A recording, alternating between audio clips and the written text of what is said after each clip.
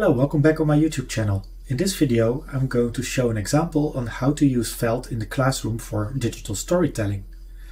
You can use Felt for free in the class, you just need to go through a very clear application process. You can find the information through the Felt website.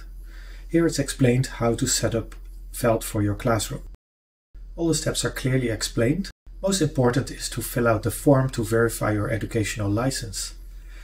And here it says that the verification process takes less than 2 weeks, but often is faster. In my case it went quite fast, so I could go through the other steps to really be prepared for the class.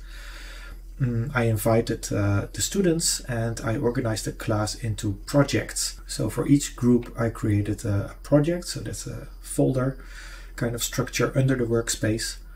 And besides that they created their own data using QGIS, they also had access to the library of data. So Felt provides already data layers, but you can add extra data for your class. And I did that. I provided data from the Climate Effect Atlas, and we'll have a look at it. So here's Felt, and you see here group A, B, C, D under the workspace, Urban Planning for Climate Adaptation, which is the name of the class. And students can create here a new map. It works exactly as you would normally use Felt. But here in the library you see that for my class I have specific layers that they can use related to urban planning for climate adaptation. But under general you see all the other layers that are normally available in Felt. So that's really useful. To be prepared, the students had to go through the tutorials. So they did the GIS analysis in the first week of the module, and then towards the end of the module they have to learn the digital storytelling part. And here at GIS OpenCourseware I've provided similar materials.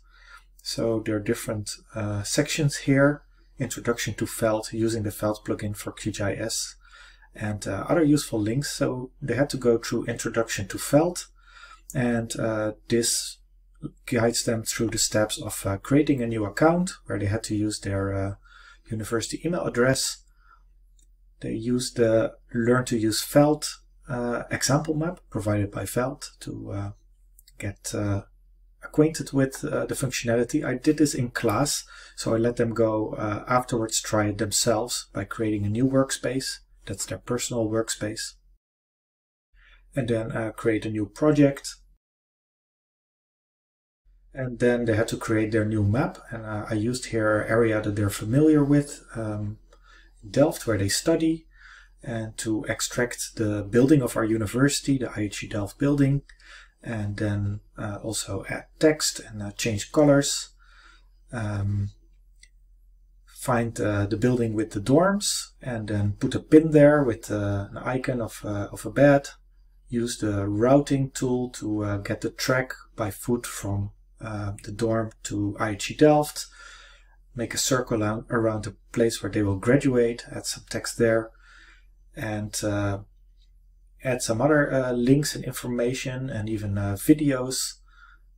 So they got quite familiar by going through all these steps here in the tutorial. Here adding arrows. You also learn how to comment, because part of the assignment is a group presentation, but also debating comments from the audience. So the live comments would come in, and then they had to respond to that after their presentation and debate with the classroom. You see they can also learn how to change the backdrop. They also learn how to export the results to QGIS, but also vice versa, using the Felt plugin for QGIS to get their own project into Felt.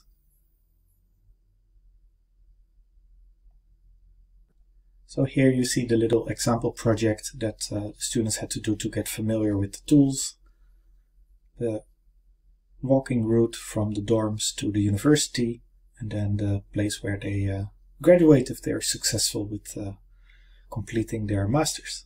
So each group member was assigned editing rights to their group, and the lecturers also had access to those groups and see what's going on. So the students individually go through these tutorials to get familiar with Felt. And then at the day of the presentation, I showed them the rubric on how we mark the presentations of the groups. and they had to upload their public links with comment permission, so the others in the classroom could just scan the QR code or click on the link to comment on their maps while they were presenting. And then it was up to the students to present their results as a group, and they all chose different ways, creative ways to use felt.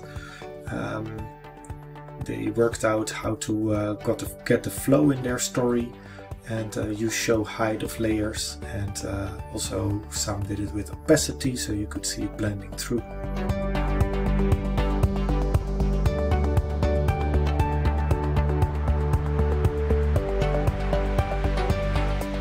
Because students are very used to PowerPoint, you can give them a hint to present things like flowcharts that are not related to geographical locations in lakes or in the ocean, where there's enough space on the globe to present that stuff. Here you see a nice example where different layers are shown of a residential area. And here an NDVI layer is shown, which shows how green the study area is. And then use the opacity slider to show the hotspots from a temperature image. And this is a very visual way of showing how this is inversely correlated for this urbanized area.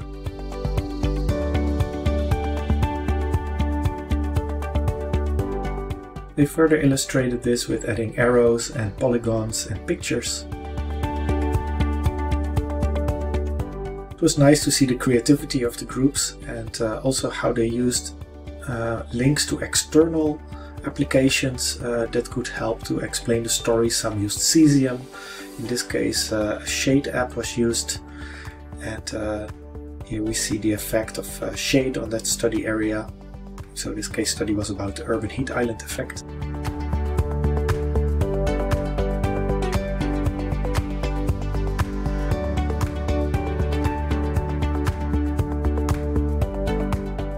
Here you can see the effect of the shade at different times of the day and different dates.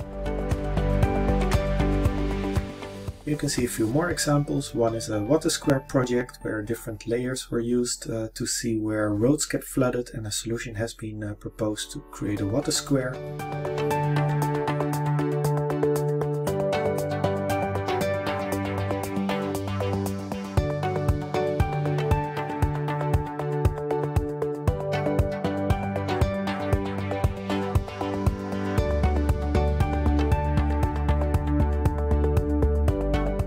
And you could link to Google to, with Street View, also illustrate the problem.